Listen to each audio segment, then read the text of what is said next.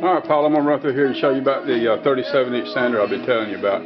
Anyway, this is the phase converter to change the single phase to three phase. And as you can see, it's not exactly professionally done at the time, but we'll get it that way sooner or later. Right now, I've just got it rigged up this morning to get to operating. So I'll have to put that in conduit and all this. It requires this vacuum system. It won't operate properly without the vacuum system, so it's also three phase as well. So I've run a couple of them through already, and I'm going to set up another video. I just want to show you the setup. Looks like Sanford and Sons out here. See, I had to move all this stuff outside, so naturally Deborah Jean is inside, outside, out of mind, right?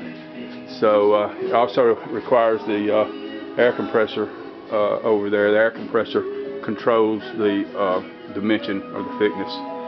So when I run it, you'll see all that, how that goes. Alright, I'm going to get it started.